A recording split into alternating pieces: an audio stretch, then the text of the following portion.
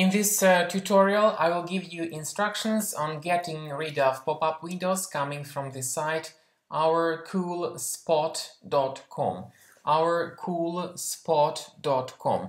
So this is a very deceptive site that tries to trick you into basically subscribing to its permanent and uncontrolled ads that will be displayed as push notifications. The site ourcoolspot.com says that you need to click on the Allow button to subscribe to the push notifications and continue watching. The reality is that when people agree with this proposal and eventually click on this Allow button, the browser gets hijacked. This means that you will start seeing a lot of strange ads popping up and redirecting you to many other deceptive websites. Because of such redirections, your system may be infected by adware, browser hijackers, and other malicious apps.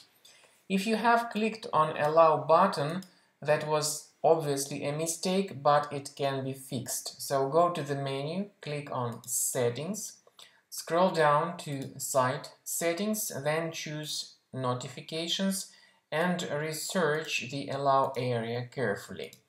You need to get rid of all these dangerous websites that might be causing the trouble. So if you see them, get rid of them.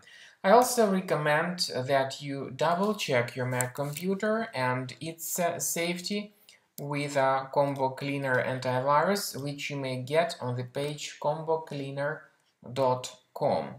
After you successfully download and install this application, take time until it updates the antivirus database and click on Start Combo Scan to begin the thorough analysis of your Mac computer, and you will see the report at the end of scan.